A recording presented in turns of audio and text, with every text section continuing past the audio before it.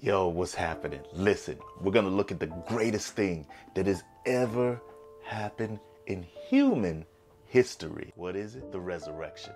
Let's go.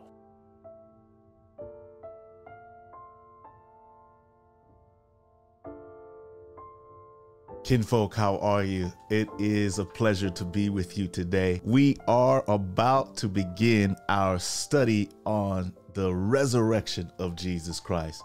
And so I have this opportunity to be with you today, and I don't want to take it lightly. So let's go ahead and get into it. The object of today's study is to complete the brief survey of the ministry of Jesus. If you haven't reviewed and gone over the first 2 weeks, we talk about his divine sonship, his divine messiahship in week 1, his life.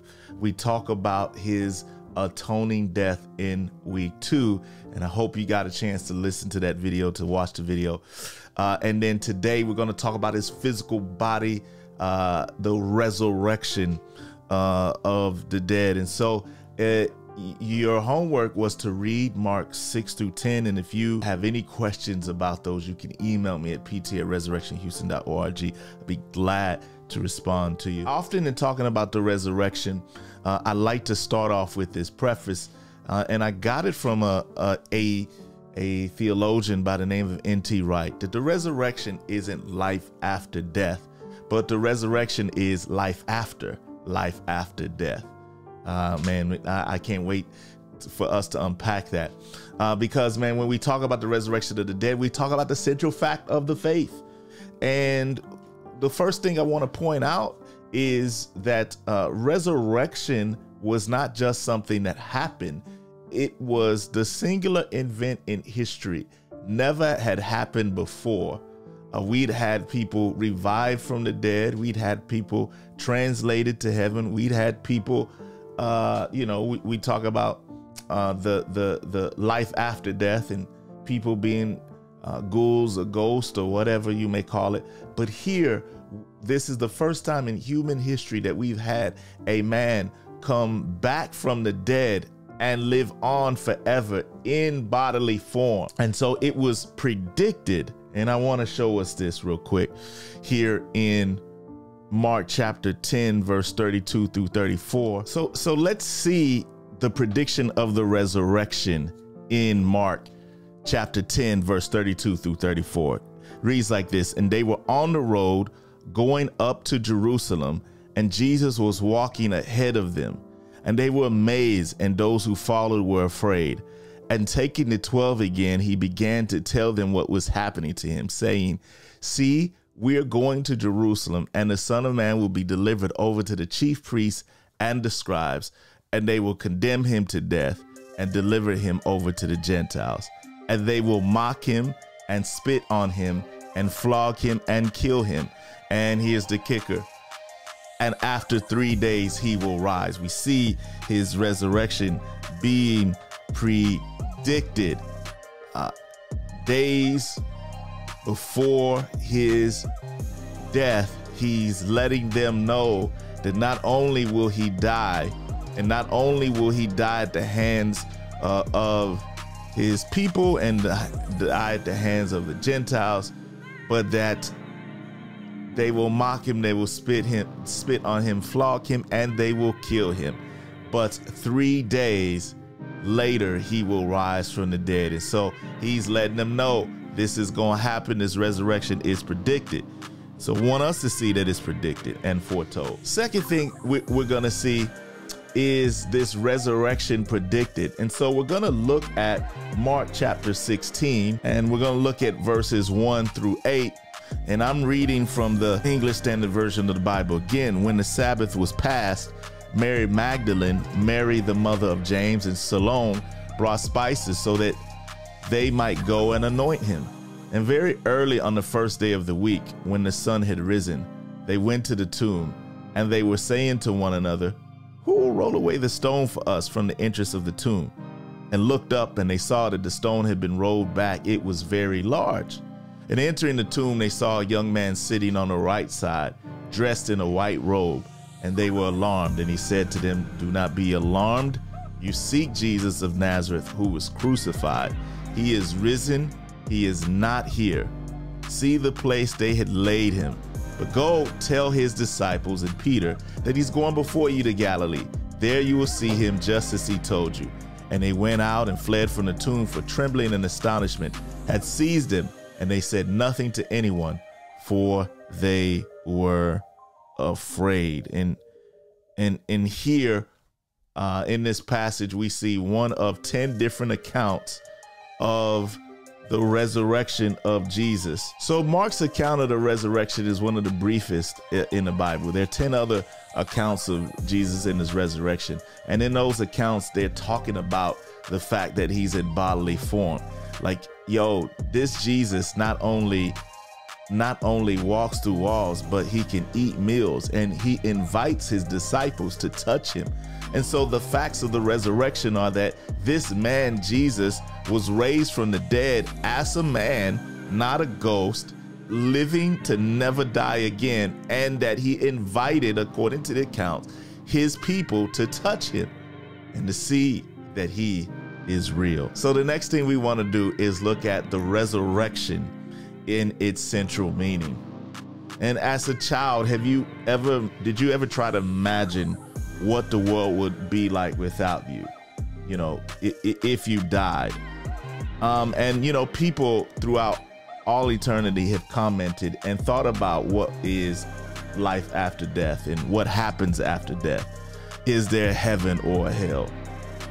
And as one writer expresses it, death itself is nothing but this we fear, to be we know not what, we know not where. And in the Bible, there are answers to these questions. They're found in the resurrection of Jesus Christ. And we're going to see that all people will be raised, all people will then be judged, and that the risen Jesus will be the judge on that day. These are all central facts. But I want to go to 1 Corinthians chapter 15, what I think is the paramount example of the resurrection of the dead, if you will. And so again, 1 Corinthians chapter 15. And so here he says, now I would remind you, brothers, of the gospel I preached to you, which you received, in which you stand, and by which you're being saved, if you hold fast to this, unless you believed in vain. For I delivered to you of what's in first importance. What is important that he told them? That Christ died for our sins according to the scriptures, that he was buried, and that he was raised on the third day in accordance with the scriptures.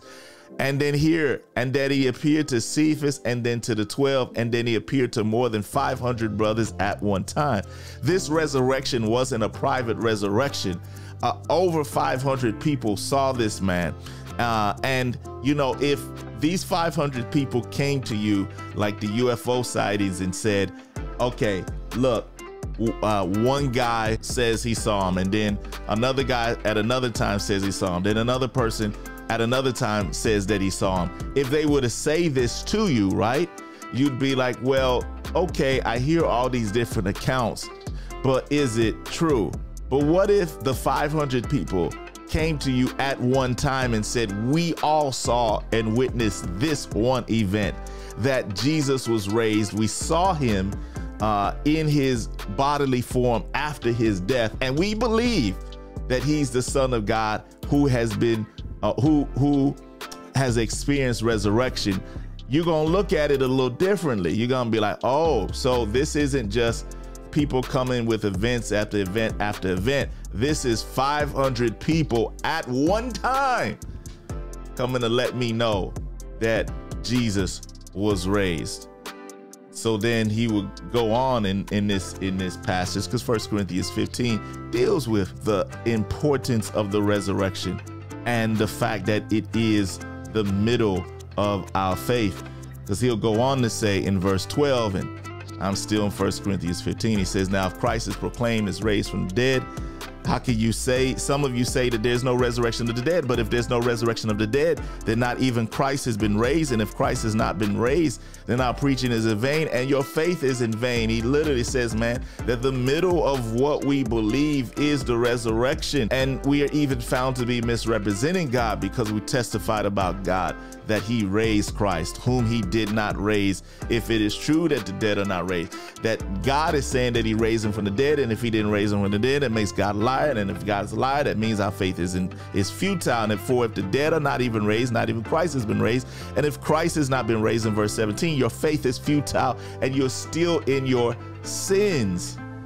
So the resurrection is crucial and critical to us understanding and knowing and believing it is proof that our sins have been forgiven. Because without a risen Jesus, how do we know that somebody who says they died for us, that sacrifice was acceptable to the God that sacrificed them?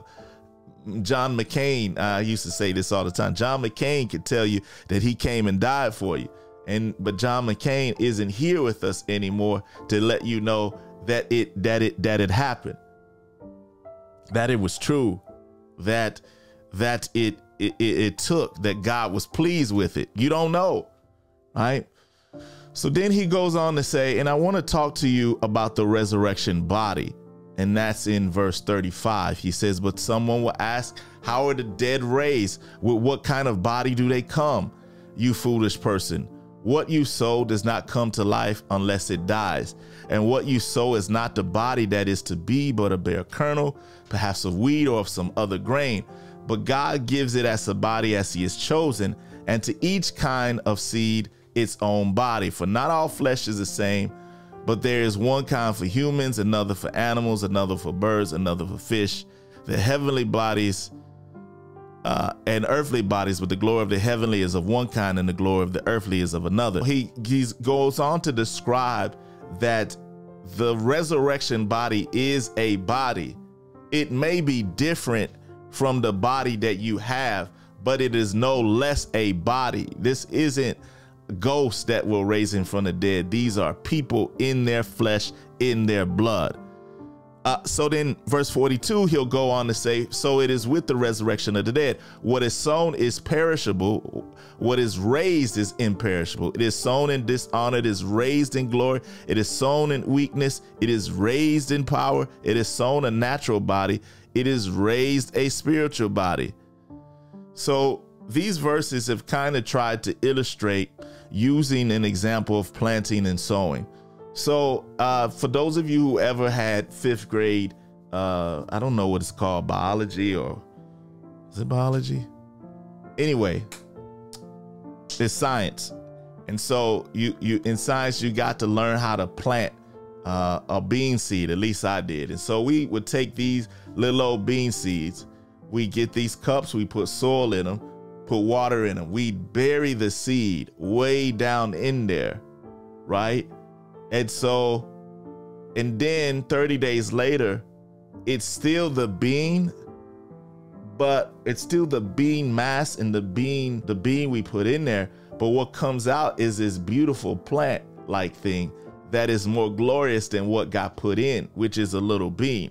And that is his point. He says that the body will be placed into the ground, but what comes out of the ground is still the body, but it is in a more glorious form than when it is put in. He's saying the resurrection body of Jesus, but our resurrection body is in the same way that that a resurrection is life after death. We're not going to heaven to be ghosts. We're going to be raised from the dead as men and as women in our bodies, but more glorious than what got put in.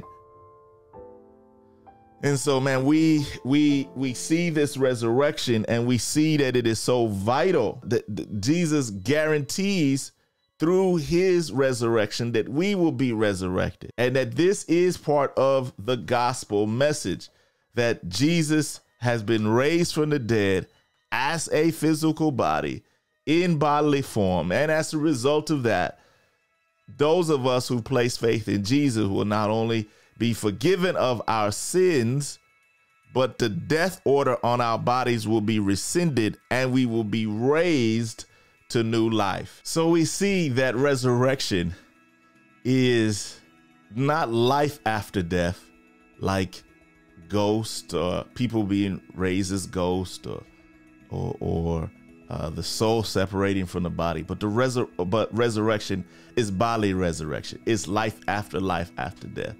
And it is a central part of our faith.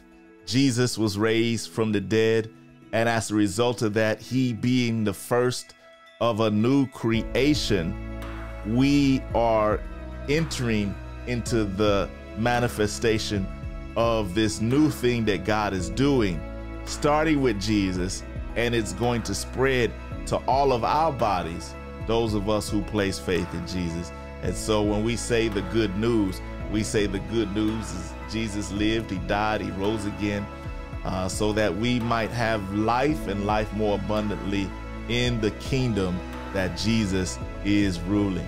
So I can't wait to talk to you again. What we would like for you to do is to read your homework. And your homework for the next week is Mark chapter 11 through 16.